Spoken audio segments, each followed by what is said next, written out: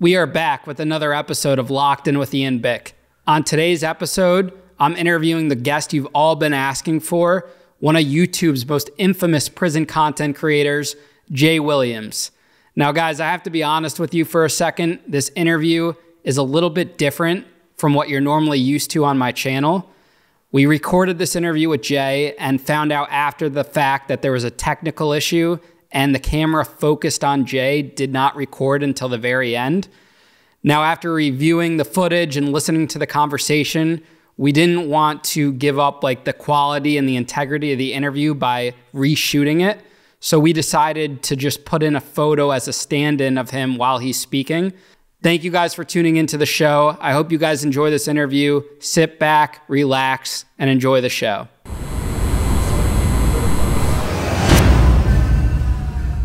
Jay Williams, welcome to the show. The man, the myth, the legend. Literally, I've gotten, since we first started, so many comments saying you have to interview Jay Williams, and I'm glad we could finally make this happen. Thanks for coming out today. How are you doing, man?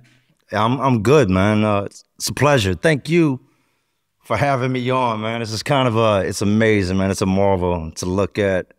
You as well. You've come up fast. And it's a pleasure to be a part of the process. I'm good, though. Thank you, man. I know you don't give everyone the time of day, so we really appreciate it, and it means a lot. I try to be fair, man. That's the thing. I try to set myself apart. You'll go into, sometimes you might see a podcast that's only got 500 subs, and you'll see me in there. I don't ever want to be that guy that gets too big or that feels that I'm better than anybody else, because I'm not. You know what I mean? I'm literally the same way, because I'll do, like, when people hit me up, I'll do every podcast. Right. Because you could pick up a couple listeners. Who cares if they have one listener or two? Right. Whatever. I mean, I look at it as I was in that position before too, hungry to get onto those bigger pods and get those bigger guests. Right. So to give someone back that opportunity, I mean, granted, it doesn't always work out with scheduling, but I'm very receptive when people reach out to that, and I love to do it. You got to remember where you come from. You got to remember you were once that guy with 500 subs, and I'm sure there were guys that didn't give you the time of day. I don't ever want to be that guy. Yeah, because there's a lot of people in the world. There's more of those guys than anything, and I'm not that guy. All right, so let's get into it. What's life like for a young Jay Williams? Where are you from? What's your family like? How'd you grow up? Born in Richmond, Virginia. We weren't in Richmond long. We took off to Charlotte. My dad went to prison for murder prior to me being born, and got out, met my mom, had me. Trouble started brewing again, stuff that kind of was left behind from the homicide. So they take off. We head to Charlotte, North Carolina.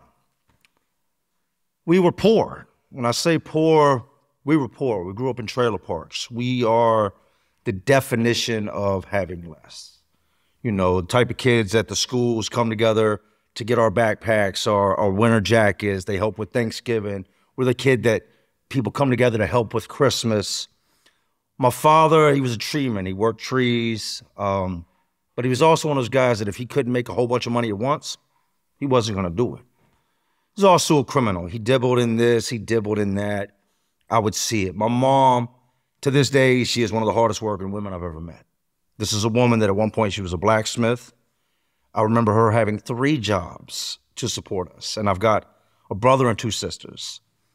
My mom she would literally work, come in, take an hour nap, back to work, come in, take a 2-hour nap, and back out the door. So there was a lot of time where we were unsupervised. My dad's out wherever. My mom's in between jobs or sleep on the couch, which kind of leaves us to run amok. I grew up in a super abusive, super abusive household. My father was a demon. And I don't mean in the physical form. I mean just in the way that he treated us. He was an abused child. He was raised on an Indian reservation, Cherokee, North Carolina, Indian man. And he did not think that there was any such thing as abusing your child. He thought that those are my kids, I'll do what I want to them. So a punch to the face at 5 years old was as normal as a hug from your dad. Violence ruled everything. So it kind of pushed me away from the house. I wanted to get away from the house as much as possible because my biggest fear was being at home. Like, life for me was terrifying. My dad scared me and hurt me past what anybody should ever have to deal with. To this day, I've never met a man that I feared as much as my father. And when I say he hurt me, like as if I was his enemy. I'm this dirty little boy with blonde hair, and he would punch, hit, and then say things that just don't go away. Now, is this the dad that also went to prison for murder? Yes. And he was out by the time you're 5 years old, or? He committed the murder prior to me being born. And got out, did his time? He got out, met my mom. How much time did he do for a murder? It was a self-defense plea. He pulled up, there was a shootout that was taking place. When he pulled up to this bar, there was this big house next door to it, and there was this other group of guys, him and his brothers. My dad has multiple brothers. They were savages in the streets. Like, you see dudes drilling out of Chicago. My dad and his brothers were doing that shit back in the 70s. So he pulls up to this bar, and there's a full-fledged gunfight taking place. His brother is laying on the ground with his uncle Roger is laying there with a missing leg. He had already got hit with a blast from a 12 gauge, took his leg all the way off. Up until he died in 97, he had no leg. As soon as my dad steps out the truck, he gets hit with the first shot. Boom, they hit him with a shotgun. He falls up in the truck, he grabs his shotgun, falls back down the ground, the guy shoots him a second time, unloads a second round of buckshot into him. The man walked up, stood over him, went to go reload the shotgun. He pointed the shotgun at his chin and squeezed. Took his head off. Oh, wow. It's a self-defense plea. He went there knowing, you know what I mean? Like, he could hear the gunshots and all that from what I've been told. This is pre-Jay, before I was born. So he went there knowing that this was taking place. So there is some fault on his part, going there with a weapon, knowing that there's a gunfire taking place. But he was also shot twice and killed the man that was getting ready to kill him. So he ended up, I think he didn't do like 2 or 3 years on a self-defense plea. Did it here in Virginia, did it at a place called The Wall, Southampton, very common places, violent places. But all that was prior to me existing, prior to me being born. He got out and he would go on to, prior to meeting my mom, he would go on to have several children with the wife of the man that he killed. Oh, wow. Talk about crazy op shit, like, he went on to have kids with the wife of the man that he killed. That's crazy. Kind of like, you know what I mean, just smeared in your face type thing. That didn't work out, and it would be shortly after that he met my mom. I'm surprised she was with him, though, too. There was just this weird entanglement of two different families that were both just known in the streets for doing their thing. Said with the men and the women. You got women from this side, women from this side, men from this side, you know, men from this side. And they just kind of clashed in the streets behind the scenes, like the men and the women, I guess, would do their things. And yeah, he ended up having children with that woman after he had killed her husband. Wow. And then he met my mom. So you're 5 years old, you're getting abused by him. Where's your mother in this? Is she trying to stop him? Is she trying to remove you from the family? My mother, she did what she could. My dad used to drink, right? Tell you a story real quick. Beat my mom real bad one time. We were living in this trailer park. And there was this big water tower up there. I used to climb up this water tower and I would sit. And it's way, you know what a water tower looks like. It's way up in the air. And I remember I used to climb up there and I'd sit on the side and I just let my feet kind of dangle and I'd look down at the trailer park. Look at the cars coming. I could see the interstate. Well, at this point, my dad's drinking real heavy. Whenever he would drink, he was automatic. He was always a violent man. 24 hours a day. He was just a violent man. But he gets into like really, really violent when he drinks. So he's beating my mom real bad one time. And I took off out the back trailer door and I run to this water tower. And I'm climbing and I'm looking at the top and I'm crying. I know that my mom's being beat back in the trailer and I slip halfway up and I fall. And they were setting new trailers out there. So there was a big mound of sand that these dump trucks had dumped out. That's what I ended up landing in. Well, after I fell, I was unconscious for a while. My dad quit drinking. When he quit drinking, he stopped beating my mom. She had taken us, you know, me and my brothers and sisters, and left several times. My dad would always find her. And he had her convinced that he didn't care about going to prison, that he would kill her.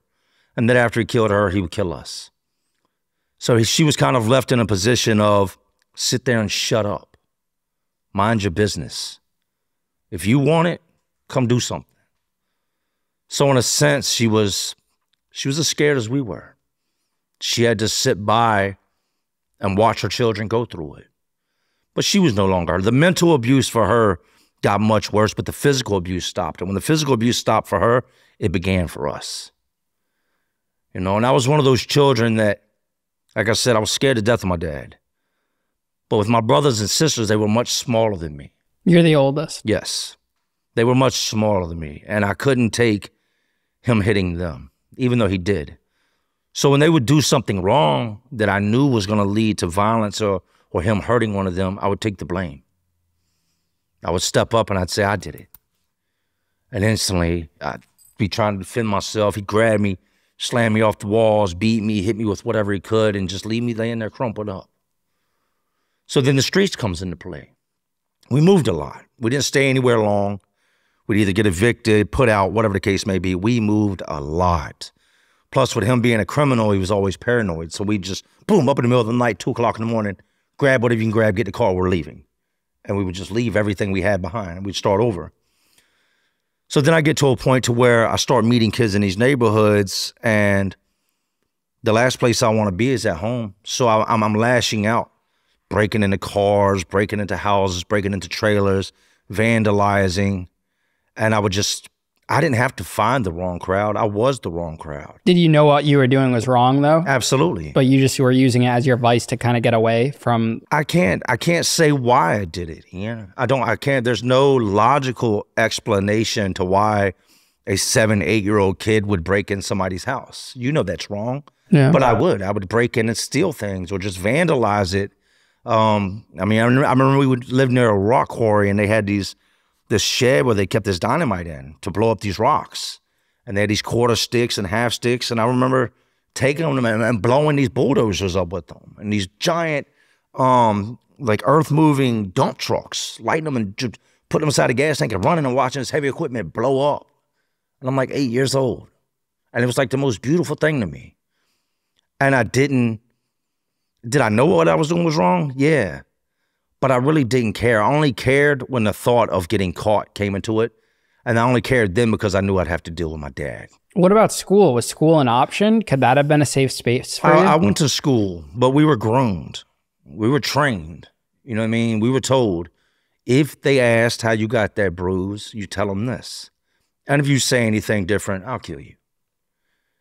Don't forget, I will kill you. Yes, they'll lock me up. Yes, they'll put me in jail, but I will get out and I will kill you. And we believed him. We were questioned. School would see the bruises, the marks. What happened? Oh, we were playing, I fell off the trampoline, or I did this, or I did that. So in a sense, he created little liars as well. Like he's teaching us to be manipulative, deceptive, all to protect him and what he's doing. So the school, they tried, but without anybody saying, yeah, this is what's going on, there's nothing they can do but send the child home. And what's like as you got older, did you ever reflect back on it? Like when you got to your teenage years in high school and whatnot, were you reflecting back on these scenarios and what was happening? I don't think I ever really reflected. I just progressed. I didn't slow down. It just went from one bad to another bad. You know what I mean? I would end up getting in trouble when I was 10. And it was shortly after that, I got jumped. I used to get jumped by these 3 kids in school, right? These 3 black kids, Cam, Cooter, and Rico. It's crazy I remember their names. I have a crazy memory.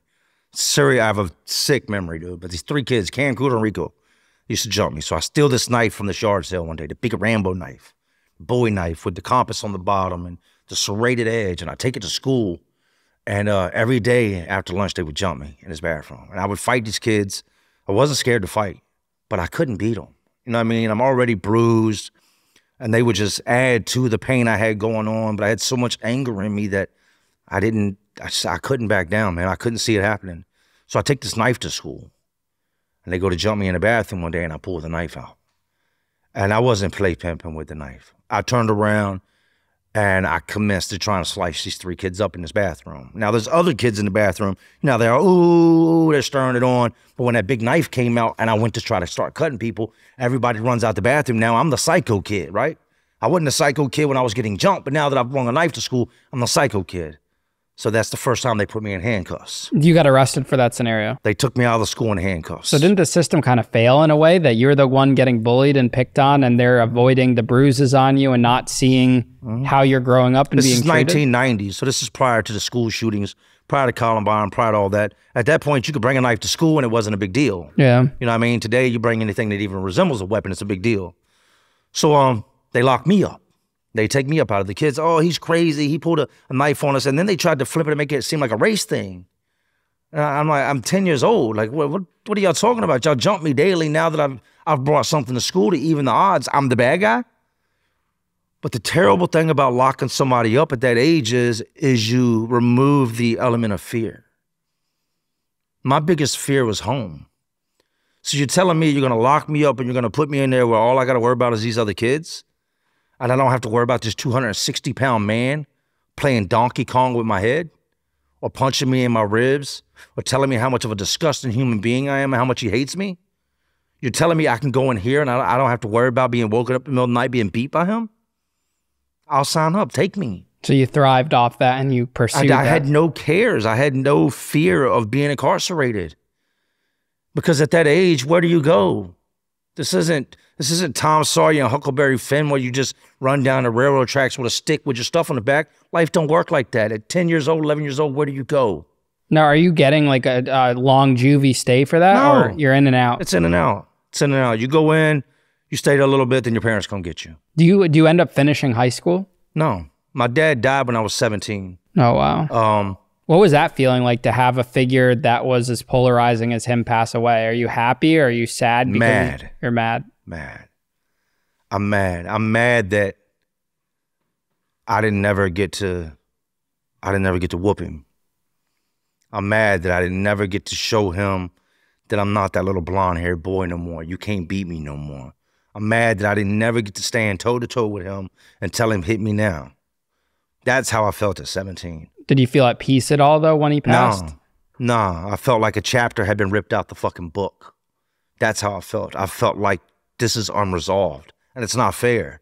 Because our last altercation was that. It was me standing up to him and my mother getting in between us and separating us and me telling him, I'm not a child no more and you can't beat me. I told him right there with my mom standing there and the girl I used to be with, I told him, I'm not a child no more and you can't beat me no more. And my mother's pushing me out the door and trying to keep us, she's doing everything she can to keep us from going at it. And she pushes me out the door and shuts the door and locks it. And it wouldn't be the next day or two. My aunt called and said, your dad's dead. He died in the hospital during open heart surgery. He had a blood clot that went from his heart. Well, I think it actually went from his leg to his brain during surgery. Wow. So our last interaction was a violent one. A lot of messed up things were said in those moments. And I needed him to feel my pain. I needed him to feel my brother and sister's pain. I needed him to feel the pain that he had inflicted on my mother mentally, emotionally, physically. I needed him to feel that. How'd your mom feel about his passing? Free. She, you know, my mom, and I love my mom, and she hates that I talk about this stuff, but like I've told her, this is my story. You know, she's like, I wish you wouldn't talk about this and put my business out there. But it freed her. She was, when it comes to being a victim, she had been a victim much longer than all of us. She had, 4 kids with this man, and she was more or less stuck with him till death do us part, whatever that may be. So when he died, she really got to know who she was. She had been with him since she was 19 years old. You know what I mean? All these years, he's in his 50s at this point. She's free. She can go be the beautiful woman that she is. She can smile. She can leave the house. She can actually just be a normal person and not live in fear anymore. Was it hard? Of course. This is a man she'd been with, 20 plus years. But to sum that up, him passing set her free. And you don't finish high school at this point. What was like that decision to not finish high school? I was in the streets. So the streets was your full-blown lifestyle? I got locked up, and I was doing the school in the detention center, But I kept getting into fights in the detention center. So then they would, when you get in a fight, all they do is just put you in your cell for 24 hours. And then you come back out tomorrow. Then I would come out the next day and I get into another fight and they put me in. So I didn't want to do the schooling in the detention center. If you don't do the schooling, you just sit in there while you sit in your cell while everybody else is in class. And then at the end of the day, when school's over, then you come out your cell with everybody else. So I started bucking on the schooling in detention center. So the next thing you know, I failed 9th grade because I've been locked up. I can't finish the school year. 9th grade rolls around again. I'm out in the streets selling this, selling that, committing crimes till 2, 3 o'clock in the morning. So when other kids are asleep, getting, prepared to go to school, I'm out running the streets. I'm out there in a hoodie. I'm breaking in cars. I'm at older kids' houses and older guys' houses. I'm doing everything that I shouldn't be. School's not a priority to me. At that age, at 16 years old, I'm an alcoholic. At 16 years old, I am drinking 7 days a week. Are you doing drugs at all or just liquor? I smoked. I started smoking at a young age. I mean, a young age. I think the first time I smoked, I was 7. I'd say smoking full time around the age of 10, 11. Did you ever get into hardcore drugs? Or? I did some of the stuff, but I never really got into it. Like, I snorted powder. You're never to an addict level? No. I sold coke for a long time. I sold crack for a long time. I sold pills. I would sell anything that I could turn a profit with. I did have my phase with coke where I think I had so much of it. It was just so plentiful. It was like a 4 or 5 month run of just every day, just snorting blow, selling powder. And then one day I just woke up and I was like, this is whack. Like, I'm looking around at people crashed out on the couch and ashtrays overflowing and beer cans everywhere, and the house has got fleas and it smells terrible in here. And I'm like, this ain't where it's at. I don't want to do this no more. So I didn't lose anything behind it. You know what I mean? It's not like I became homeless or I did anything terrible to get it because I was selling it. But it wasn't, like I've heard people talk about the withdrawals. No, I just woke up one day, I was like, I don't want to do coke no more. This is kind of nasty. So you're one of those people that always needed to try something at least once just to try it. I'd try it and then, but the only thing that ever really had a hold on me was alcohol. And what was it about alcohol that you liked? Do you think it came from your dad at all, or do you think it was just something that you developed on your own? It was the first thing that it was my first coping. It was the first thing that I ever came across that helped me kind of deal with what I had going on. It helped me let loose. I enjoyed the feeling of being intoxicated and just being able to laugh, but at the same time, I've got all this anger built up in me. I'm actually a nice guy, but you take somebody that's got a bunch of unresolved pain and anger, and you give them a big bottle of Jack Daniels, and they drink that bottle, then the truth is going to start to come out, and who that person is really inside, you're going to start to see. Yeah. And that's what would happen, is I would drink and I would become violent. Just all the time you're drinking? Oh, I drank 7 days a week. I quit drinking November 30th, 2021. I finally put it down. My wife put her foot down. She said, you're going to choose. And at this point, when I come home from prison, I'm not in no crimes. I'm not doing anything stupid, but my drinking is become a problem. I'm drinking in the mornings.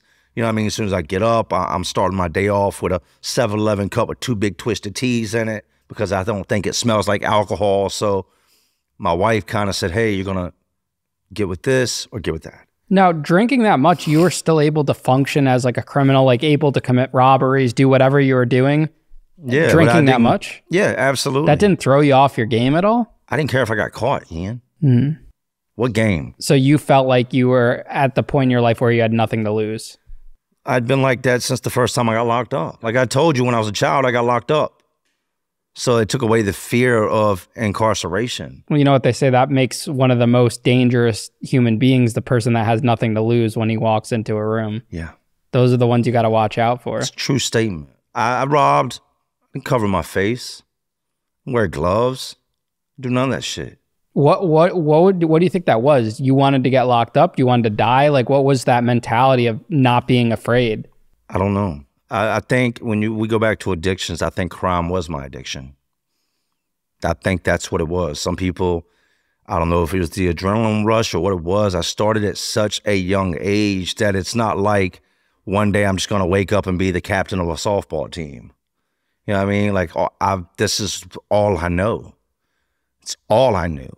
And then when you put the alcohol in it and then you mix the Xanax in it and you go into full-fledged blackout mode, and everywhere you go, you leave a shit storm. You know what I mean? Everywhere you go, you're no longer welcome there anymore. It doesn't really matter. I go out and I knew a lot of times when I left the house, like there was times I'd be out on 2, 3 bonds. They knew me by name in the jail. You know what I mean? I'd bond out that morning, be back that night. And the same guard that bonded me out, he hasn't even left his shift yet.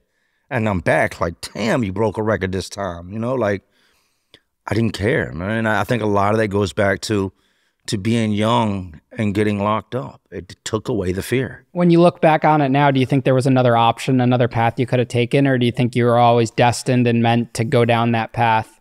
Like there was no other option as that kid because of your circumstances? I think that everything that happened exactly the way it was supposed to happen, to put me exactly where I'm at right now.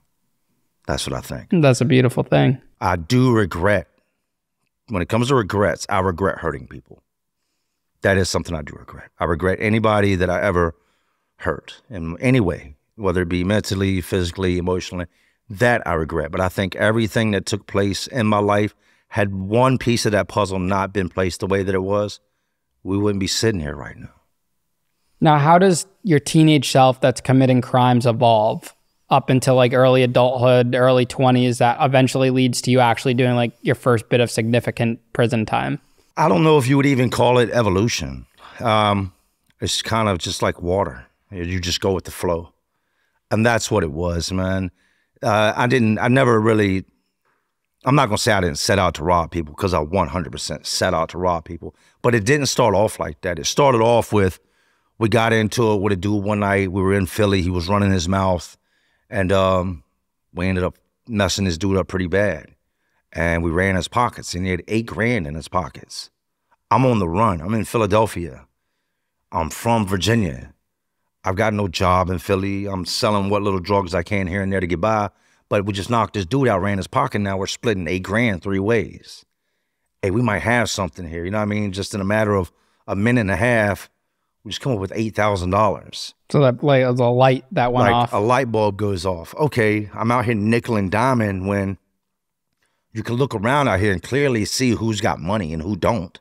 Like, there's no point in going over there and hitting the man that's pushing a shopping cart full of cans when you've got this dude over there we've been seeing all day go back and forth to car windows selling drugs. Just wait till nobody's looking and go rob him. And that's what we started to doing. At 19, I got caught in Philly. Me and 2 other guys, we got caught for a robbery. And they booked us. Boom. I tried to run. I was too inebriated. I come running out this alleyway, and this female cop, I think I shocked her. I think she was like kind of standing there waiting to see if she's seen anything. And that guy was called the Jump Out Squad. They used to come through in these like Jeep Cherokees with no doors.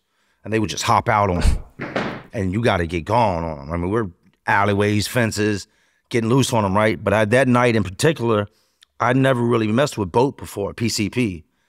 But it's called getting wet. That night in particular, I had smoked some boat.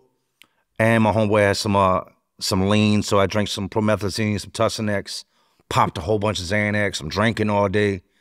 And this robbery pops off just out the blue. We're standing out there. This dude comes up. He's like, yo, I got that boat. And he pulls out some PCP, and one of my homeboys hits him. Boom. Snatches him, grabs him to the alleyway. I know what to do. You know what I mean? Even though I can barely stand up, I'm so messed up. Like, I'm white boy wasted. I'm trashed. But straight into the alleyway I go, on top of dude. Freeze. Jump Out Squad sees us. They're driving through Southwest. And we're off Elmwood Ave, and they see us. And they jump out, and I take off through the alleyway. Well, I've got stuff on me, gun on me, drugs on me, all this different stuff. So I hide behind this trash can. I get everything off of me because I know that I'm so wasted. There's no possible way I'm going to outrun the fattest cop out here. You know what I mean? The oldest cop. I'm caught. It's hard for me to even walk at this point. And how old are you at this point? 19. 19, okay.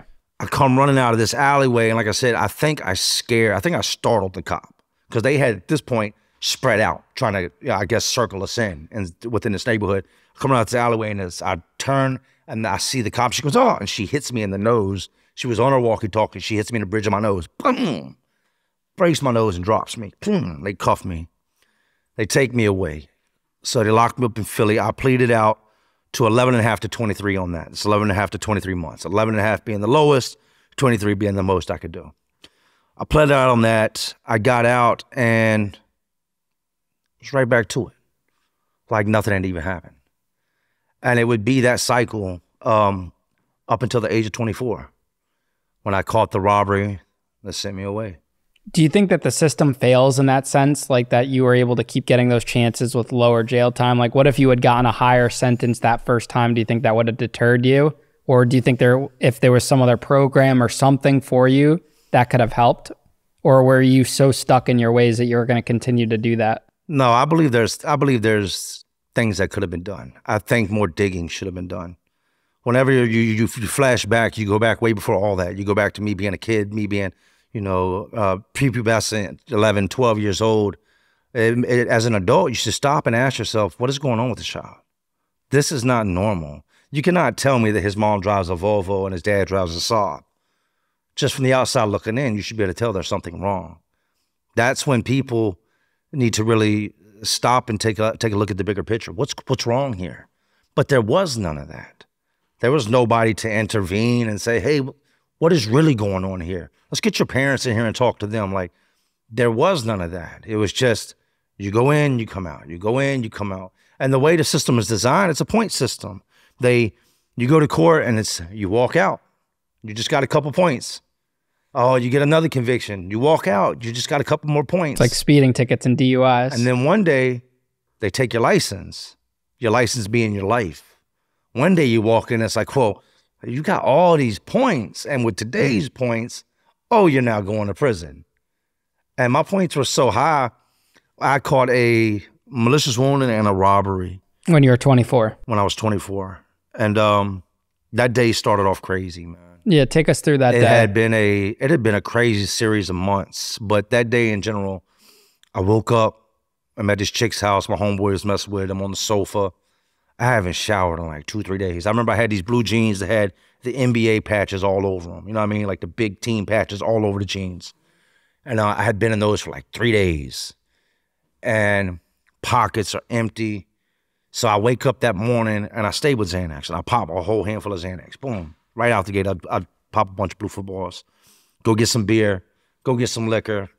Typical Tuesday for me, right? Later that evening, I've already decided earlier that day, I'm gonna rob people tonight. My pockets are empty, I'm going robbing. I hit my homeboy Philly up, what are you doing? He's got 2 kids at this point. I've got a son also, but at this point, I'm not a dad. I'm just a dude in the streets that's got a kid. You know what I mean? I was no father, I'm a father now.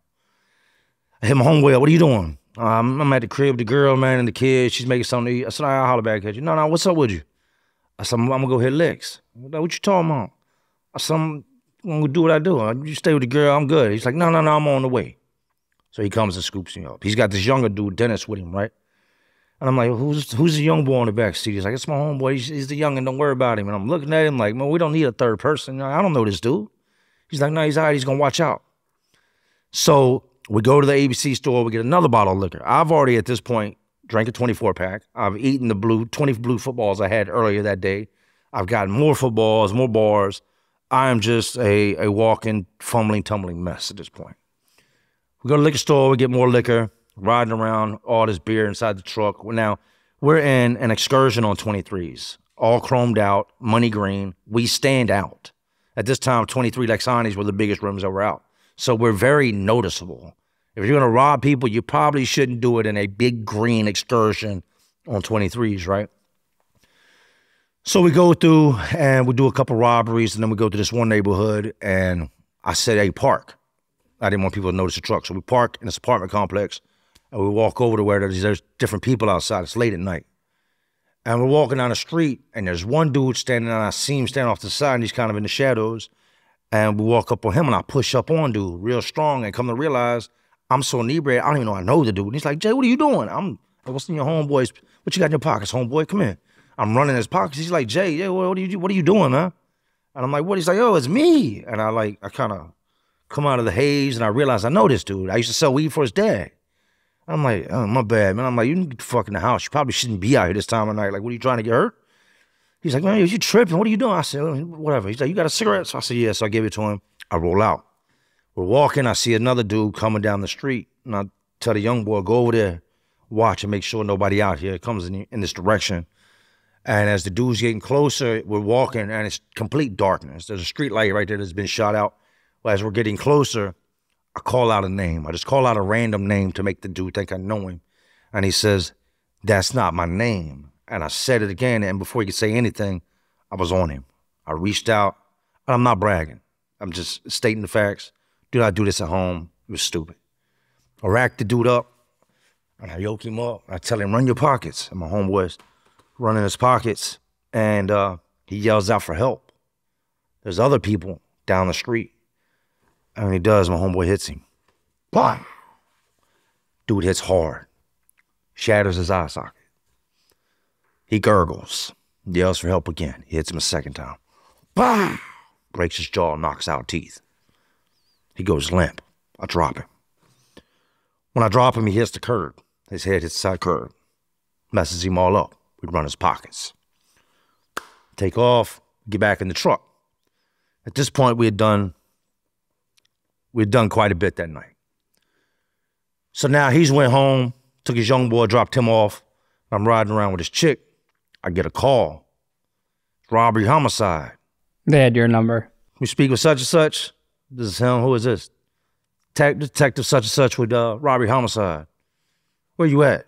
I said, what's this about? He said, you know what this is. I said, no, I don't know what this is. What's going on? Why are you calling me? He said, your name has come up as a suspect. You were seen in the area where somebody was hurt very bad tonight and might possibly die. This person's not doing good. I said, now you got me confused with somebody else. The guy I tried to rob earlier that night put me at the scene of the crime. He'd gotten a cigarette from me. He knew I was out there. He knew I was up to no good. I just tried to rob him. The guy that we did rob ended up being one of his friends. So when the paramedics and the cops show up and everything, he tells them, no, I seen such, such, such, such. So I tell the cops, I said, detectives, I said, no, not me. I'm at the beach. He says, well, if you're at the beach, hey, I got the wrong guy, right, Mr. Williams? I said, hey, yeah, you got the wrong guy, man. Mind you now, I'm inebriated. What are you sleeping on the beach? You a bum? I said, no, I got a room. That's where I messed up. Oh, well, they called me from the hotel phone. As soon as your number pops up from the hotel at the beach, can't be you, right? Damn. I gotta go. I hang up the phone. I look at the girl, so we gotta go. She's like, where are we going? So we're going back to Philly. She's like, wow, what's going on? She don't even know what I've been doing that night. It's not like when I get around the chicks, I brag about what I do. She has no clue what I've been doing this night, right? She just knows I got a pocket full of money. I got a bottle of liquor, some leftover beer. Cool, let's go. I call my homeboy. I said, we got to bounce. What's up? He's asleep. I said, robbery, homicide just hit my phone, so they're going to be hitting your door pretty soon. At this point, I don't have a residence. Like I told you, I'm sleeping on people's couches, wherever. So you're not going to run up in my house. It don't exist. We bounce. We go to Philly. We're out in Philly. And mind you, I want you to, I kind of left this out. I'd only been out 42 days. From your previous arrest. I was released in Philly 42 days prior to this. And you got right back on a violation, on a probation violation. I had been in the House of Corrections, which is another institute in Philly. I'd only been out 42 days when I committed this crime. We take off to Philly. We're out there a matter of days, maybe 5 days at the most, when Philadelphia, the police department, and the U.S. Marshals hit the house we were in. How'd they find that house? Did someone tip them off? Like, how does it just... Yeah, my homeboy got to arguing with his baby mama on Mother's Day. Oh, no. Did she call? He called and told her, I don't mess with you like that. I got a new chick. Okay.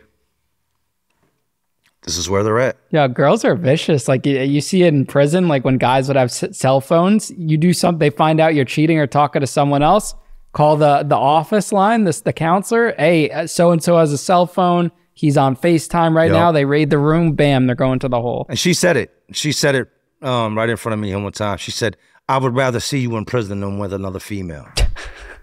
And she hated me because, you know, it's not like, I mean, was I a good influence? No. Was I a bad influence?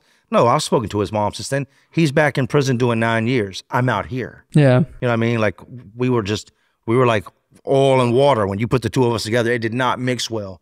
But yeah, she was bitter about another female. So she called, you know, her being the baby mama, these robbery homicide detectives have been by the house a dozen times now because they live together. Yeah. She's playing stupid. I don't know, until he calls on Mother's Day saying, yeah, I got another girl. She's this, she's that. And at that point right there, the whole script flipped. She picked up the phone and called. How long were you guys on the run for before this happened? 6 days. Oh, it was only 6 days between that. They take me back to the House of Corrections and I walk back into the cell that I was in about 48, 49 days prior. Those guys all greeted you? My old cellmate did. He asked me what I was going to do when I got out. He said, Jay, what are you going to do when you get out of here? I said, I'm going to do what I always do. I'm going to get a pistol and I'm going to get it popping. I'm going to get right back out there and do what I do, man. And it's crazy because he was a black dude and he had the same last name, Williams.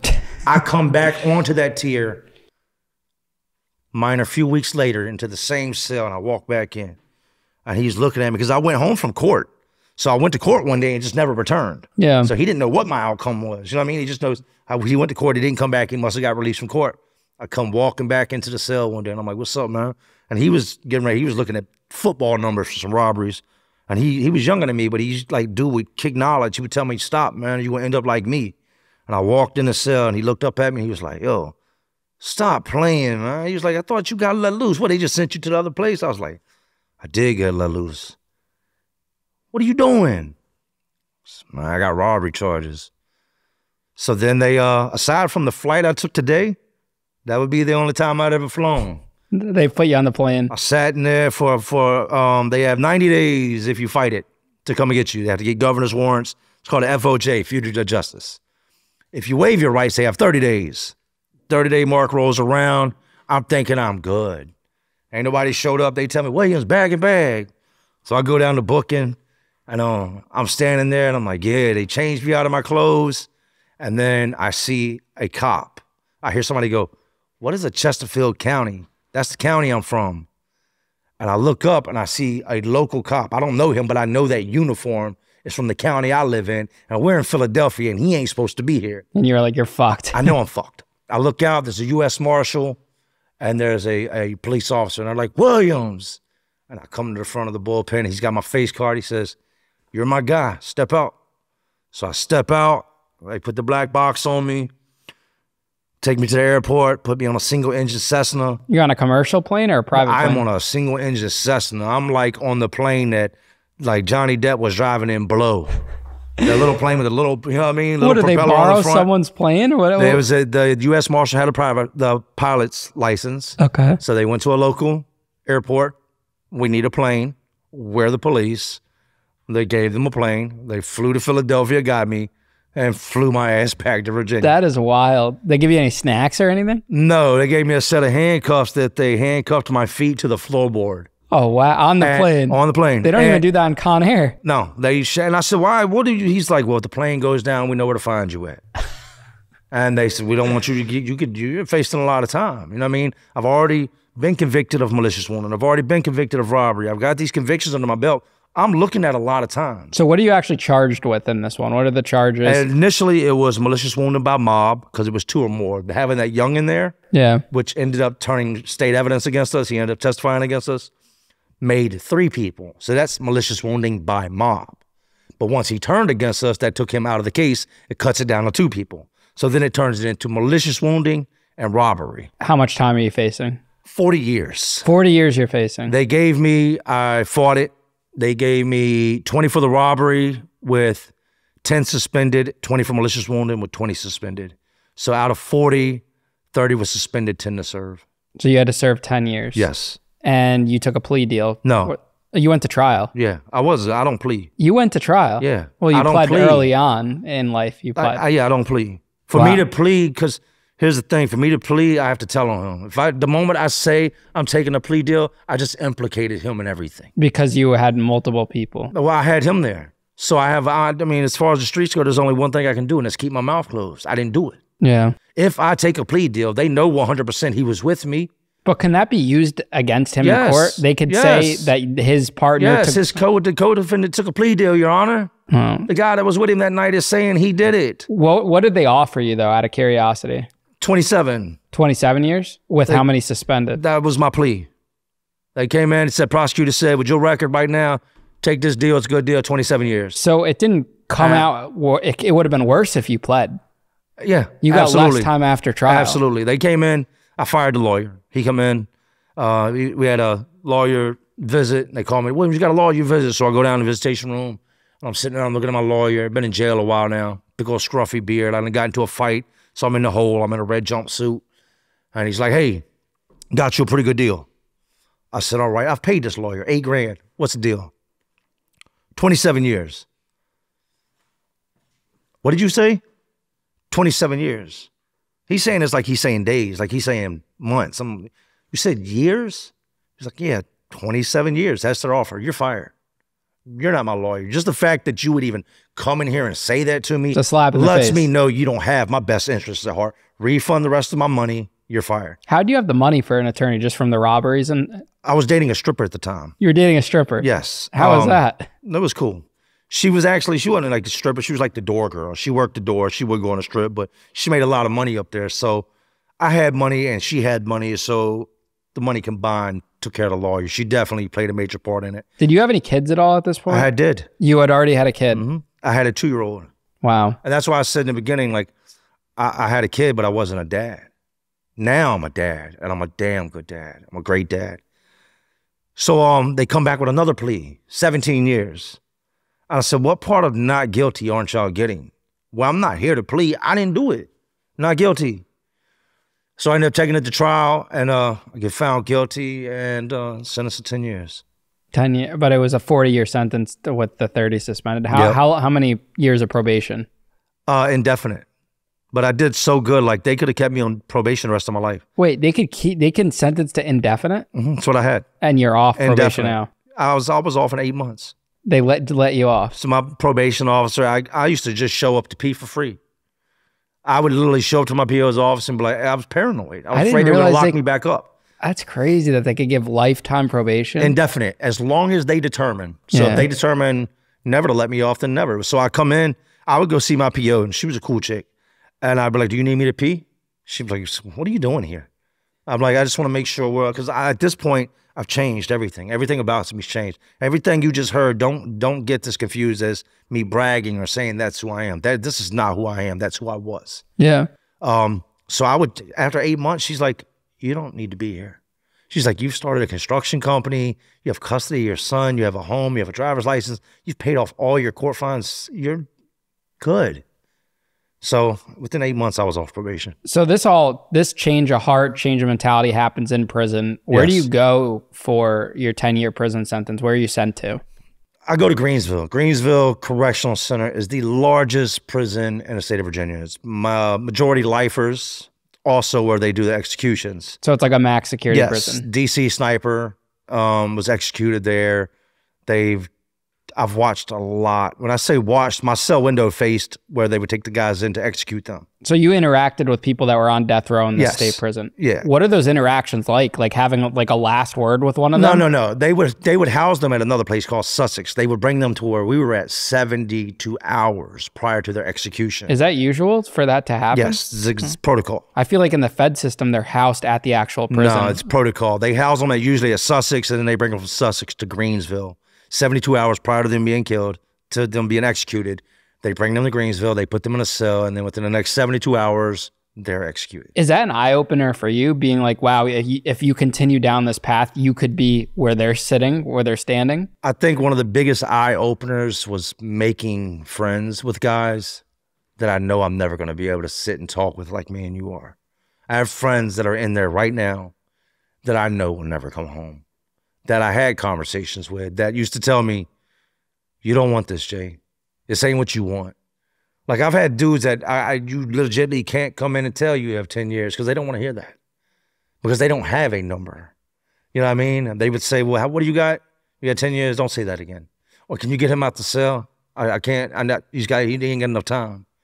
10 years, guys, here you got 10 years. They'd be like, oh man, you almost at the gate. And I'm looking at him like, I'm almost at the gate? I got a decade to do. But this is a man that's got 600, 700, 800, no number. That place, being around guys that I met some good guys, man. Some guys that I built bonds with that made mistakes just like I made. But the difference is they went a little too far and they'll never come home again. So it's like a wake-up call to you to see that. But even then, it didn't do it, man. It took counseling, therapy, what I needed as a child. I got that. Inside prison? 2 years prior to coming home, I went through a lot. In the 8 years that I was at Greensville, fighting, stabbings, there was a lot. I got mixed up in all the wrong stuff. I worked maintenance, you know, had my prison routine just like anybody else, got real big, jacked up, swole white dude, you know, just did my thing. Were you in like a gang or anything? No. You never? No, I got jumped as soon as I got there, first day I got there, I got jumped by 3 Bloods, and that right there made me not like gangs.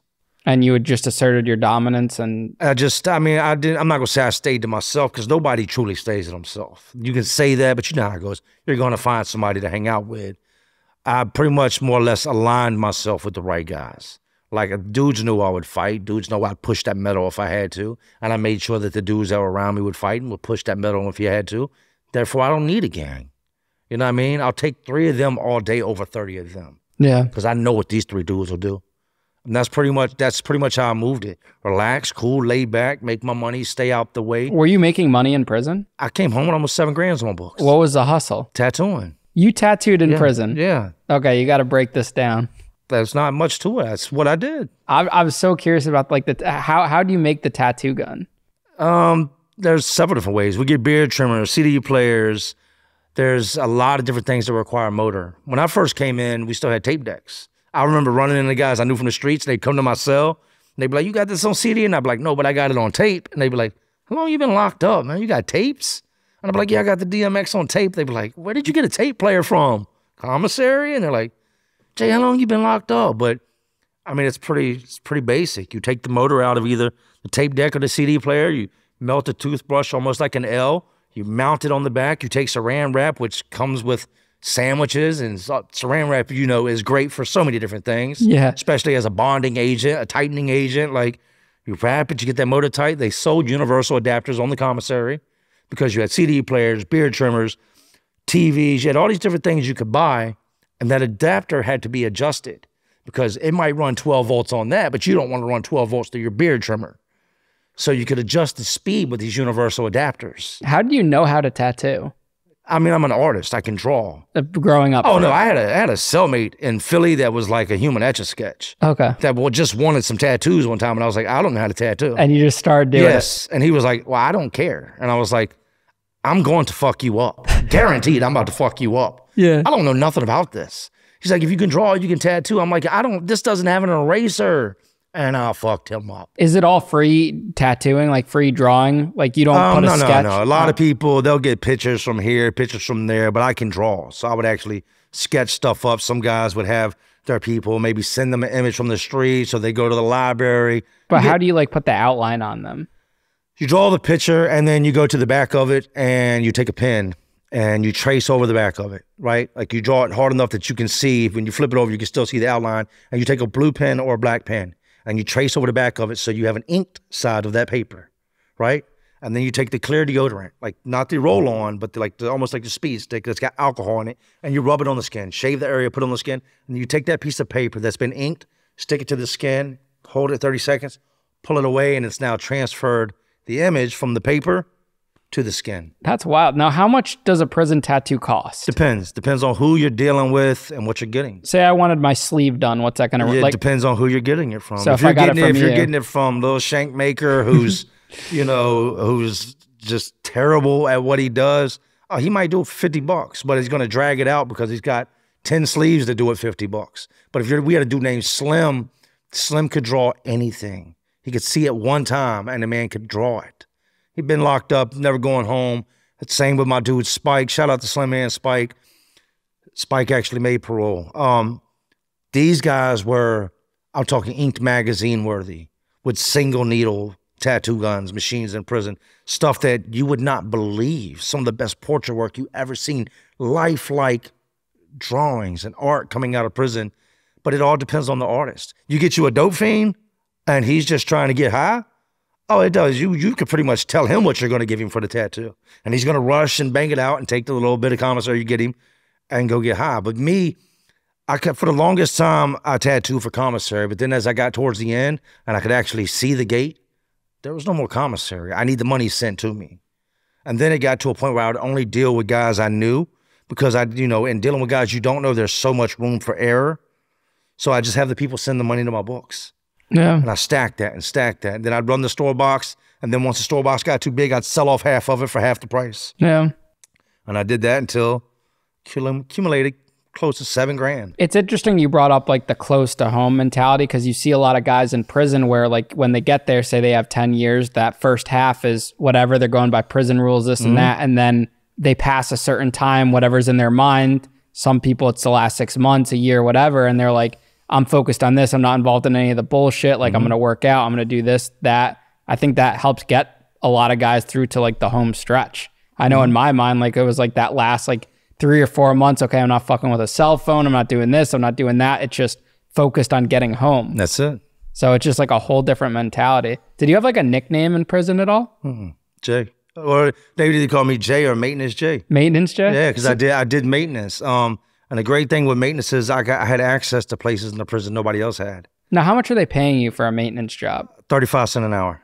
And how much would the paycheck be? Like 30 some bucks. For the month, right? Yeah, but I mean, it wasn't really about the paycheck. It was about the freedom to move around, to go to parts of the prison. This place has got over 3,000 inmates, and it's broken up into 3 clusters, and then 3 buildings in each cluster with 4 units to a building, you know what I mean? So I can get to other sides of the compound where other guys can't. I can get in areas of the prison where other guys can't. Were you able to turn that into a hustle too? Yes, I was around metal all day. So shanks and knives. I was in a shop with a grinder and lawnmower blades and rebar and angle iron and metal cutting tools. So in a place where weapons are needed, if you're the guy that works over in the metal shop, you're kind of an important person. You know what I mean? Especially when you're surrounded by a bunch of nutcases and everybody's just pokey, stabby, stabby. You know what I mean? Now, was this the first time in your life you're actually passionate about like a job though? Like it seems like the way you talk about it, you took it seriously, like this maintenance job, you liked it, you enjoyed it. I did. But a lot of it goes to, and I have to give the man his props, Mr. Ken Ligon. He was my boss. He was an outside worker that came into Greensville every day. He was one of the first, I'm not going to say normal people I'd interacted with. My mom's husband that she met after my dad was normal. I'd come across many normal men, but never as being sober. And in having talks with Ken, he kind of showed me like what it was to be a man. I remember him telling me a story. They were playing cards at his house, and he said his wife had her friends over and he had his friends over. And this one chick shows up with this guy he didn't know, and they're like smoking cigars and playing cards. He's just a typical dude. The dude looked like a state trooper. That's what my boss looked like. He said this guy goes on to brag while they're playing cards about how he's cheating on his wife that's sitting in his living room. And he said mid-card game, he tells him, put your cards down. Get up from my table and get out of my house. You're not welcome in my house. We don't deal with your kind. And that was new to me. To hear somebody say that. Like, that's actually what a man should be. It was new to me. So I took a liking to Ken, and I watched the way he moved, and he was just a different caliber of a man. Was he like a father figure in a way? I don't know if I would say he was a father figure, but he was somebody to want to be like. That you looked up to? He was somebody I looked up to. For the he was a role model, and I hadn't. You had never had that before? I hadn't. I had one, and he killed himself. So I never really had role models. Like, I wanted to be the bad guy. You know what I mean? Yeah. I never had a good guy that I strived to be. And he was a good man. Whole back was tattooed up, but he had, just his back, nothing on his arms. And then he lifted his shirt and showed me one day in the maintenance shop, and I was like, oh, that's beautiful. He used to be a truck driver. He had this big truck with the Grand Canyon, the eagle, and the flag. It was like beautiful. Yeah. And I was amazed that like a man like him would do something like that. But the job did give me it gave me a structure. A lot of us are missing structure in life in general. Yeah. I had to get up every day. I had to report for work every day. I had things I had to do. You had rules for the first time in your life. I did. But then they threw a wrench in the mix. I don't know if it's divine intervention or what it is, but I'm about 18 months, 2 years shy of coming home. My points do not call for me to ever be at a level 2. All my stuff is violent. There's no possible way I can go to a level 2. Which is a low security prison. Yes. They tell me one day to pack my stuff. I'm transferring. I didn't put in for no transfer. What do you mean I'm transferring? Y'all got the wrong guy. They transfer me to a TC camp, therapeutic community, behavioral modification. And it would be there that I met a lady named Patricia Collins, who taught me about the whole change the way you think, commitment to change, all these different programs. And we would then dig into my background. She did something that should have been done a long time ago. She actually cracked the egg open and looked inside. But you allowed her to? Not at first. It does take 2 people to interact on that not level. at first. At first, I fought, I lashed out, and I kept doing it. And eventually, I was like, this place, man, get me up off of here. So I'm sitting in the hole, and she comes to my door, and she had told me in the beginning when I got there, she was like, you're not going to last here long. Because dudes would write each other up. It's called an awareness. It's trying to make you aware of your criminal behavior and your sneakiness, right? I didn't understand that at the time. But it's meant to try to make you aware of your just criminal thoughts. Dudes kept writing me up. And when I get wrote up, I'm taking it like I'm being snitched on, like I'm still in the major, like, who is it? And I find out and I lash out and I hit people and I hurt people. Well, she comes to the cell one time and I'm in the hole and she sits down outside my cell door. At first, she tried to talk to me and I'm in there. Everything's just finished happening. The fight just finished and I'm still heated, still angry, still bleeding a little. I'm like, get away from my door. I'm screaming, get away from my door. And she sits down. She's a big, big woman. Dreads. She sits down outside my door and she kind of says, I'll wait for you to calm down. Now I'm in the hole. I have no one to talk to. I'm lonely, still locked up, been locked up for 8 years now. And she said, will you talk to me? And I went and I sat down at the door and I started talking to her. And she took me about the hole. She put me in a warehouse where I would drive a forklift and package chemicals all day. So it gets me out of the building. So I would no longer, like, whatever their rules are, their politics, I don't have to do that shit no more with these guys and they're telling, because I'm not built for that. I'm not going to make it here if I have to be in population with these dudes telling each other. She tells me the agreement is I have to go do one group a week. That's it. These guys sit in chairs from 7 o'clock in the morning till 3:30 in the evening, listening to a counselor talk or each other talk. So she really starts to dig. She would come get me and she'd take me in her office.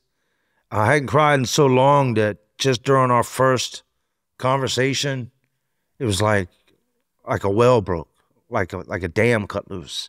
We were talking and she was asking me questions and then the tears just started pouring. She's like, why are you crying? And I was like, I don't know.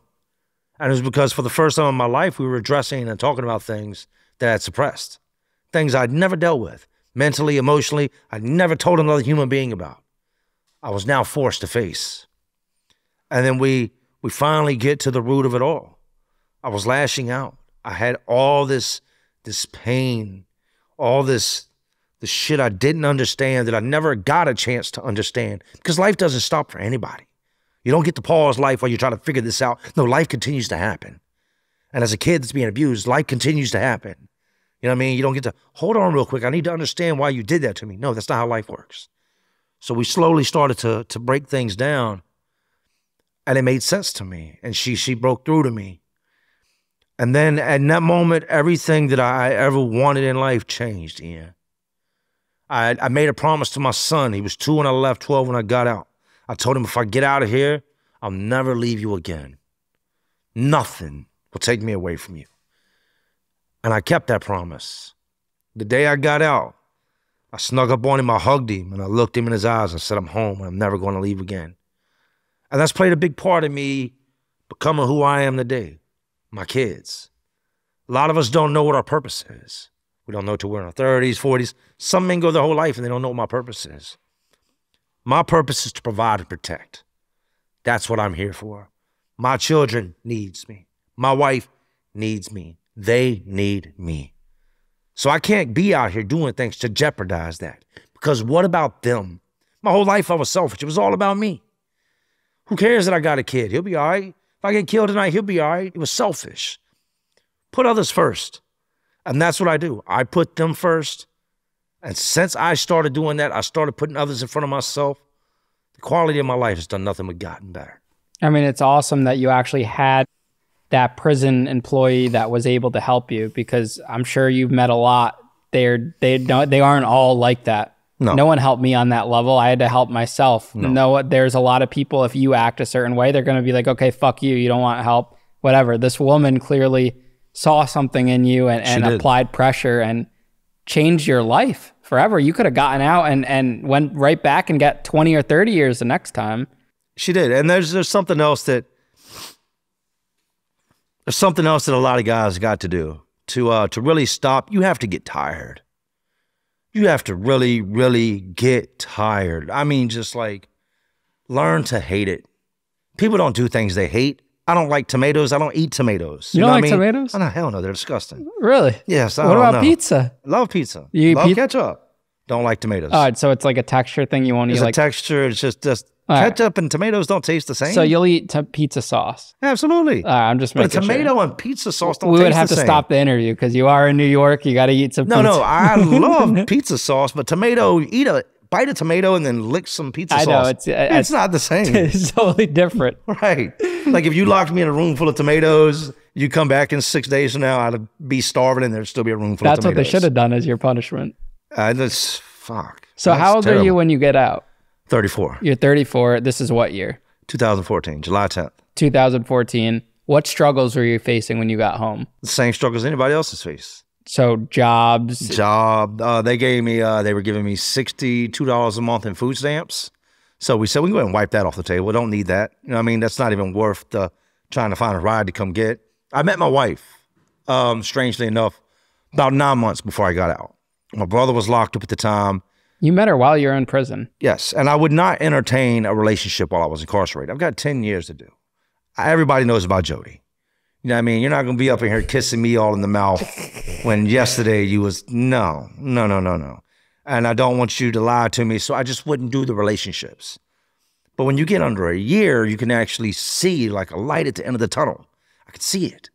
My brother's locked up at the time. His wife comes to my mom's house to drop off some money to put on his books, and there's a picture of me on the fridge. She just so happened to have the woman that's now my wife with her. They were best friends. She asked, who is that? Mom tells her, that's my other son, Jay. Where is he?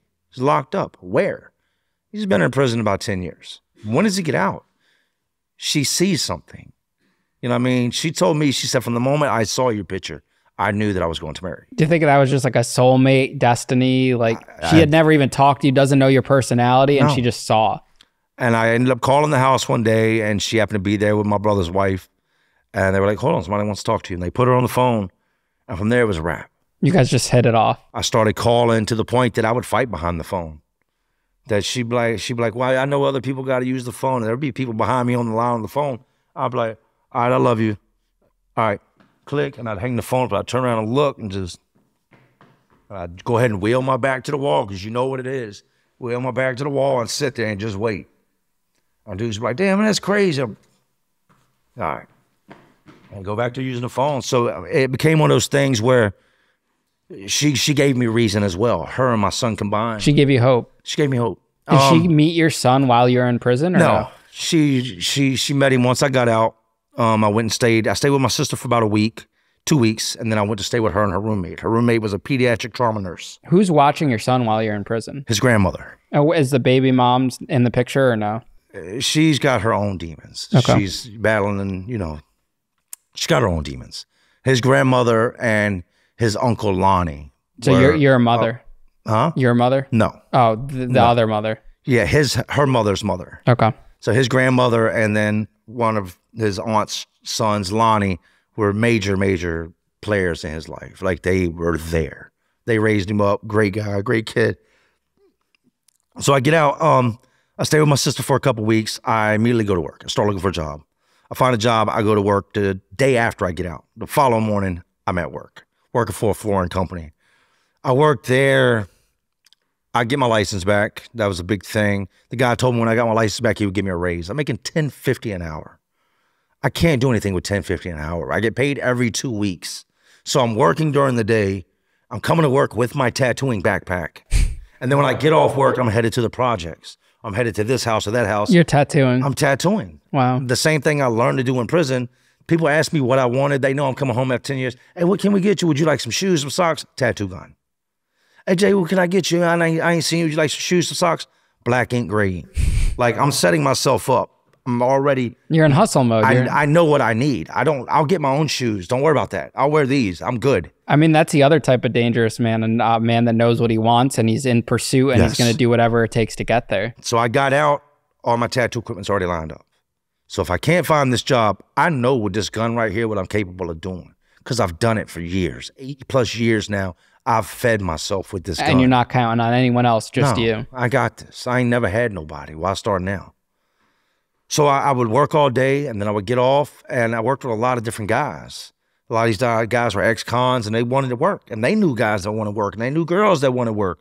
So real quick, boom, I blast him. If I got 3 or 4 guys walking around at all times with fresh ink on them, people were asking, where? Now you've got a house party going. You got all these people lined up. I'll bring a guy or two with me. We got 3 guys in there slinging ink.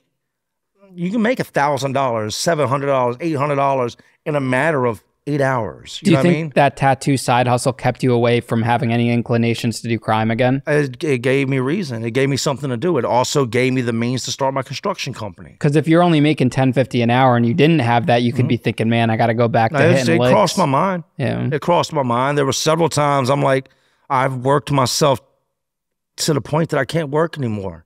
There's no more money. Like I've gotten all the hours, all the overtime I can do, and every penny's already accounted for. And I'm tattooing. What else can I do? And the man told me to get my license back. He would give me a raise. I walk in, I throw my license on his desk, right? He didn't give you a raise? No. Pretended, hey, I got to take this phone call. Turned his back on me. Nobody on the phone. And that's when you realized it's you against the world. Like you have to, yeah. I walked out, and a good friend of mine, Helen, man, she owns a nonprofit in Powhatan, Virginia called Mesa Vista that deals with disabled children and horses. Put the children on the horse. It's very therapeutic for them and just emotion. And the disabled children, you know, good friend of mine. I met her when I got out through my wife. She told me that if I got my license, I could drive her car. She had this drop-top Mercedes. So I pulled up that day in this drop-top, right? And I was really excited because I got my license. This license cost me a lot of money. I had to pay my court fines. Like, I've grinded hard to get my license back. You can at least give me a couple more dollars so I've got custody of my son. Like, I've done everything. I got my son, I got a house, I have a car. I'm asking for $2 more. I'm smoking your guys you got me working with. You know what I mean? I've only been doing this a matter of months, and I'm knocking the work out in half the time they are. I'm not asking for much. He plays me. I walk out on the loading dock, and I look at the guys that I'm working with, and I'm like, all right, y'all, I'm out. And they're like, where you going? We're supposed to be going to work. We're supposed to be getting in the work van. It's first thing in the morning. I said, I'm quitting. I'm going to start my own construction company. They laughed at me. Half of those guys were going to be my employees. That's great, man. Do you continue to like talk to someone on the mental health level? Like pick up where you were in prison or no? No. Do you mean do I go to counseling and stuff like that today? No, at that point in time, did you want to continue because you were in a good headspace and keep it going? No. I got what I needed. Collins gave me what I needed. I needed closure. Remember the beginning I told you it was like a chapter was ripped out the book? You got that closure you needed. She told me, she said, I want you to write a letter. She said, and I want you to pour your heart into it. She said, then I want you to go somewhere where there's nobody at. And I want you to read that letter out loud as if he was sitting in front of you. And then when you're done, I want you to destroy it. I did that. When it sat in the field, I wrote this letter. I tried to write it several times and I struggled with it, but I finally finished it. And I went out, I sat. I know it was like at least 3 different times I started trying to read the letter and I just started crying. I was that little boy again. And I finally read it and then I destroyed the letter. I burned it. And it was such a beautiful moment. What do you say to all those people that are like, oh, you know, therapy's bullshit or therapy's not for men, or that talk down about it, about speaking to someone? That's stupidity. I don't care who you are. We all need some type of help at some point in time. If there's a problem and there's somebody out there that can potentially fix it and you think that that's stupid, just take a look in the mirror. They're not paying these people all that money for nothing. They're not. You know, I needed answers. I couldn't get the answers myself because I didn't even know what the questions were.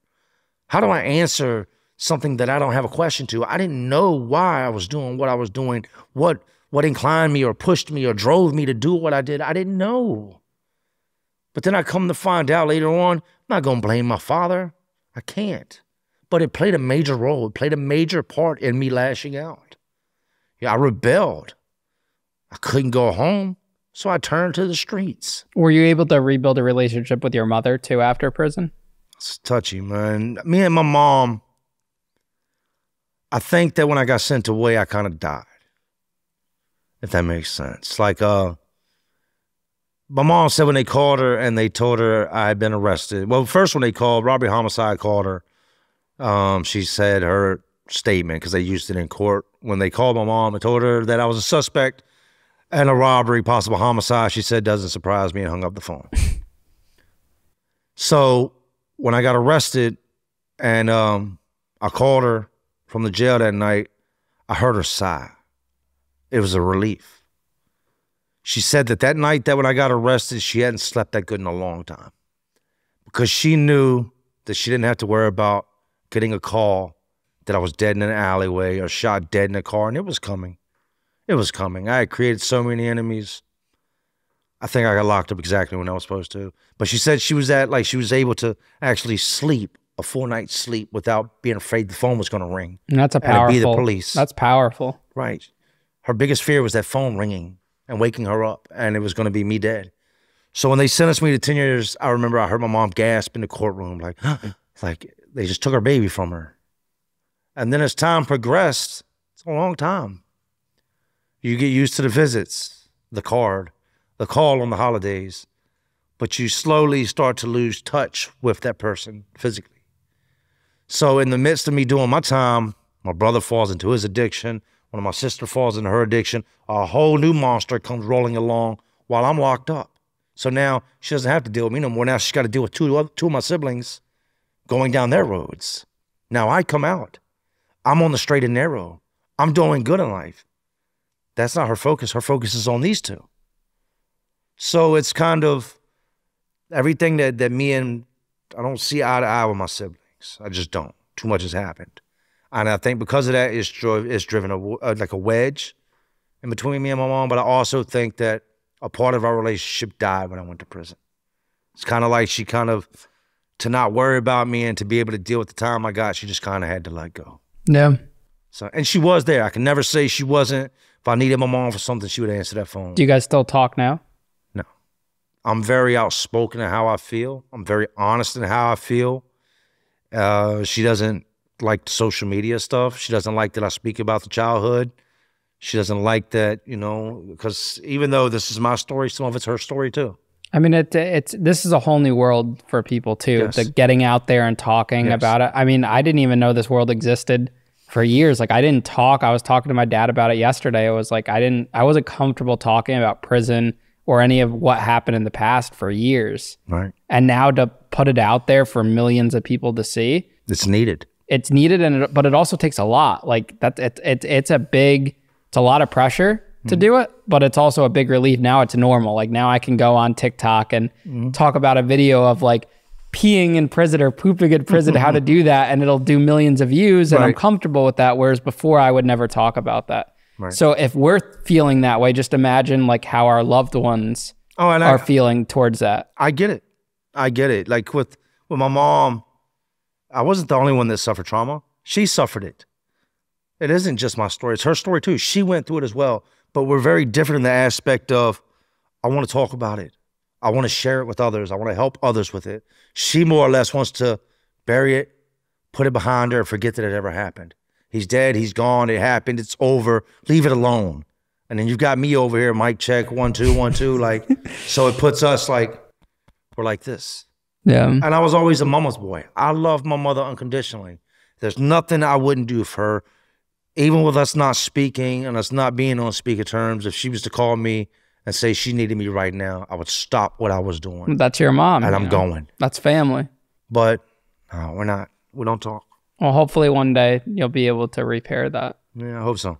Now, on the topic of social media, I think something I'm really curious about with like you, with Chad, with JD, everything like that, is so you start this construction business, which is a huge success on its own to go from 0 to 100 and build that.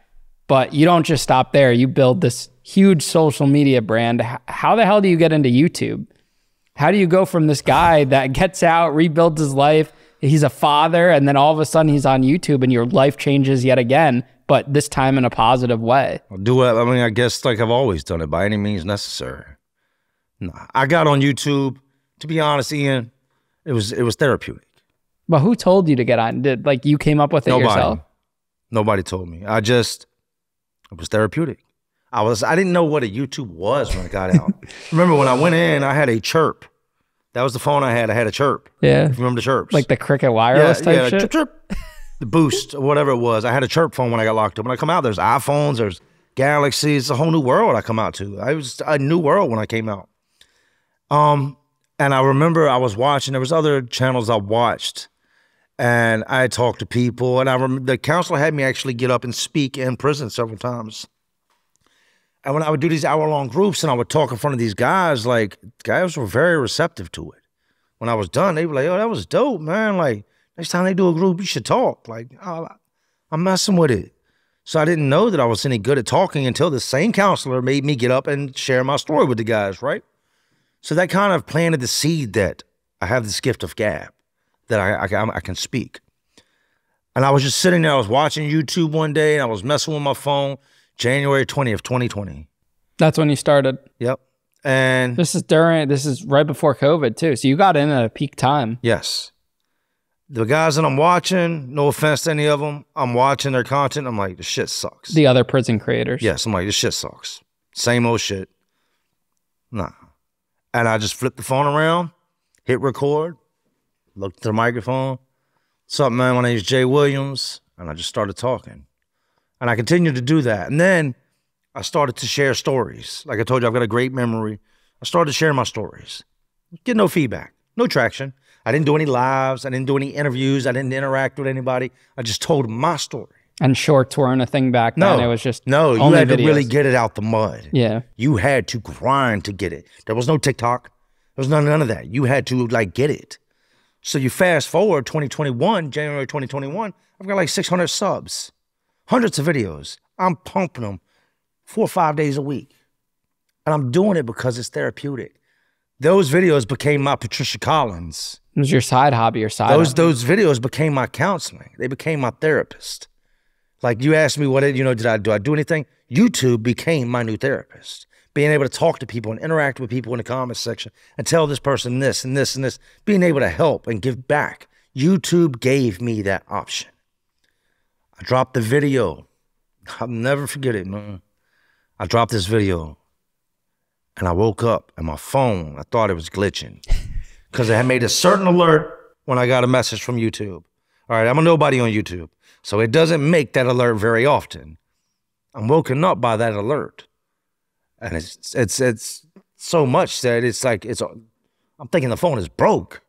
I mean, it can't send one alert without another jumping over top of it. They're fumbling over top of each other. And I'm looking, I have thousands of messages. And I'm like, what? And I open it up and it's like 5,000 subscribers. And I'm like, what? Refresh, 6,000 subscribers. What? Refresh, 7,000 subscribers. I'm like. It just went crazy. It was like the Matrix. And it was one video that did that. I didn't believe it. I'm like, I didn't know that there was a potential for money. I never got in with money on my mind. Like I came into this pure, sincere, with one goal, and that was just to share my life story. But I think social media rewards that. Like when you go in real, raw, like it's always absolutely. We always say as creators, like it's the videos you don't plan on going viral that go viral. And those are like the vulnerable, real, raw. Like if you sit here as a prison creator and design things just to go viral, they're not going to go viral. Ever. That video, I'm not going to joke, that video I was going to delete. I sat there with the phone in my hand and I felt so comfortable. It's called Raped in a Prison Shower. I felt so comfortable telling that story that there was publish and there was delete. And I remember sitting there with my finger and I was like, fuck it. And I hit publish. And it changed your life. And from there, people think that if you go viral off one video, that's all it takes. No, you have to be consistent. You know what I mean? Just because you'll just be a one-hit wonder. You can make one video that was good and that's all it is. That's all it is. The people, they show up, they fall in love with you. You know what I mean? It's not just the videos. They fall in love over time with your character. You grow to know these people. It becomes a community. I've got people that watch me that have been watching since day one. Well, that's the problem with like the dancing TikToks and stuff is because you can't build a sense of community with that. You have your one viral clip. Like you see a lot of social media people that they have one video, 10 million views or whatever, but that's it. It doesn't translate into followers. That's it. Yeah.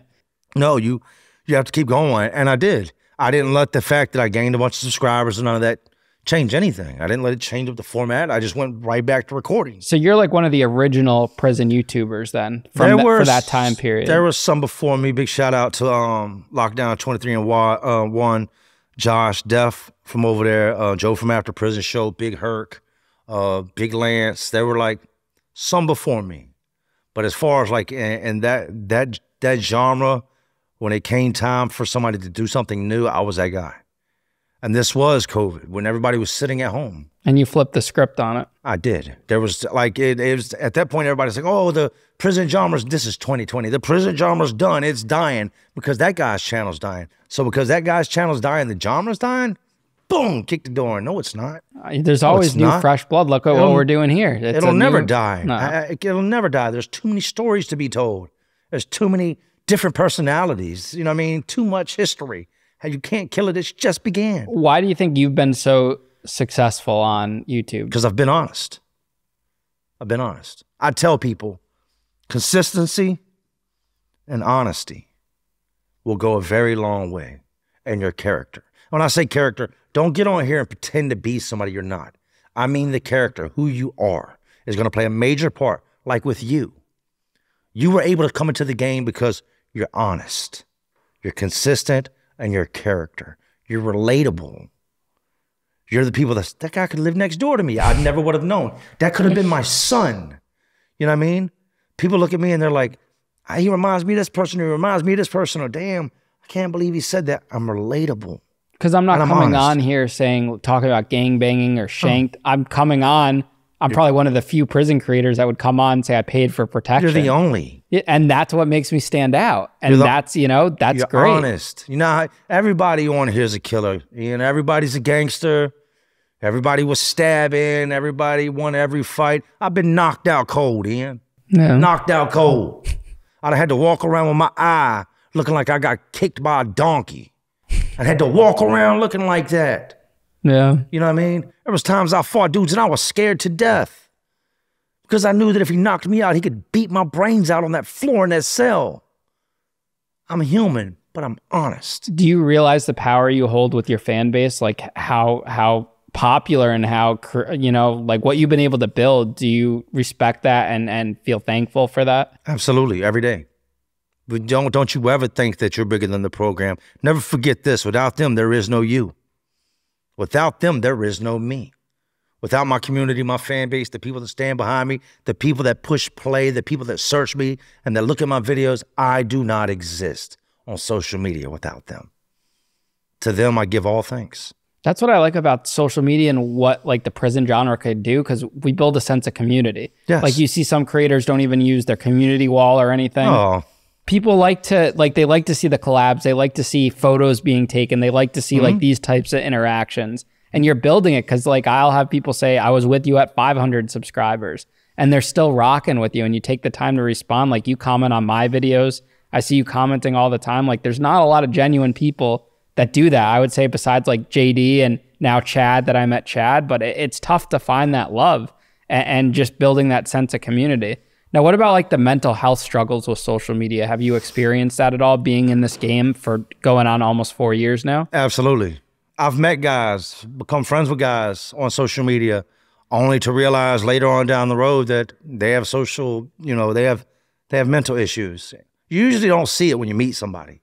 You know what I mean? It's unexpected. When you're like, what the fuck was that? It's new. You know what I mean? When'd you start doing that? Like, I interact with quite a bit of people. I've talked people out of hurting themselves. I've talked people out of hurting others. I've helped people with their addictions. Like, if you reach out to me, and it's hard, and I want people to understand this, never do I ignore your message, never do I overlook your message, but when you have thousands upon thousands upon thousands of messages coming in every day, I am one person. I do not have a team of J's behind me reading messages. I don't. Yeah. You know what I mean? I have a whole entire life I have to. As the messages come, I do my best to respond to them. But I've been able to interact with others and kind of talk them off the ledge at times. Yeah. People that have been getting high their entire lives, I've helped stop. You know what I mean? Just by being that person that's willing to take the time to talk to them, stop their day. How was your day going? Why do you get high? Just interacting with them. And like I tell people, you want to stop? Stop. It's not that simple. It is that simple. Stop. If it's going to make you be sick, get sick today. Don't wait till tomorrow. Tomorrow might not come. Stop. And I've got people that keep me updated. Jay, 6 months. Jay, a year. Jay, I'm at 18 months. And I tell them, congratulations. You did it. No, Jay, you did it. No, you did it. That's awesome. And that is the beauty in this. If you come on here and you just make this all about a paycheck, you'll see your paycheck. But in due time, people are going to see that that's all you are. Now, what's next for you? Like, what's like the next term goals? Where do you want to bring the platform to next? I have so many dreams, man. I have so many dreams. We could talk about some of the stuff I got in my head after we're done with this. Podcasting. I want to get into podcasting and cover everything. I think you could be a great host. Yeah. I love the mic. I love the camera. I love it. You're good on it. You have that personality. Yeah. Podcasting, man. I want to, there's nothing I want to be off limits with. I don't want to just, I'm never going to be like right now. I've got the animated series. We've got the second episode of the animated series about to come out. I'm always trying to think outside the box. I don't want to just be prison. You know what I mean? I want it to be, I can be life, prison, genre, music. Like I want to try to take all these different genres and push them into one box and podcast it. I like to sit down with a musician today, an ex-axe murderer tomorrow. You know what I mean? Like, yeah. I don't want there to be any box. I don't think you should ever put yourself inside of a box because then you're limited. There's no ceilings around here. Well, that's why I was like, I can't just go on social media and talk about my story forever. You're going to run out. It's going to die out. You're going to run out, which is how I got into the podcast game. Now it's like, it's unlimited. There's so many stories. And it's always going to be related to prison in some way, shape, or form. But in the sense where like we want to interview crime victims, we want to interview, you know, brothers, parents, dads, mothers that had kids in prison or family in prison, law enforcement officers. Like it's an endless world. Like there's so many different directions to take it in. Now, if you could go back to your teenage self and sit across from him right now and have a conversation with him, what would you say to him? It's a good question. Get away from your friends. Get away from your friends. With what I know now, had I cut people off at the age of 19, I'd be a millionaire. Keep a small circle. Like, of course, stop the crime, but get rid of the friends. You fast forward in life, and you're going to see this as you get older. People start to disappear. They create their own lives, and they go in that direction. They die. They go to prison. They fall victim to addiction. All these different things happen. And with a lot of these people, they'll drag you down. Get away from the people you're around. Somebody told me something one time and it really stuck with me. He said, "What were your friends doing, Jay, when you were out there robbing people?" I said, "What do you mean?" He's like, "They weren't trying to stop you?" I said, "No, why?" He's like, "Those weren't your friends." He said, "Your friend's not the guy that stands by and watches you do that type of stuff. A friend is the guy that tells you don't." I never had anybody tell me not to, Ian. Yeah. So that tells you a lot of, as far as how many friends I got. So that's what I would definitely tell myself. Aside from stop, which I think should be everybody's first basic answer, stop. Yeah. But get away from these people, man. They don't care about you. They don't. Well said, Jay. This has been great, man. It was great talking to you today. Thank you for coming on the show. Thank you for flying for the second time ever, not with the marshals escorting you. Yeah. No chains today. But yeah, man, looking forward to seeing you keep blowing up and having our audience view this. And I really appreciate the love and support you've been showing me, man. Hey, I keep doing what you're doing, Ian. You believe in you. And you've already got half the battle won. Got the team on my back. You do, man. And I'm always going to support whatever you got going on. And if you ever need anything, you got my number. I'll tell you like I tell everybody else, call me. You got a friend in me. Thank you, bro.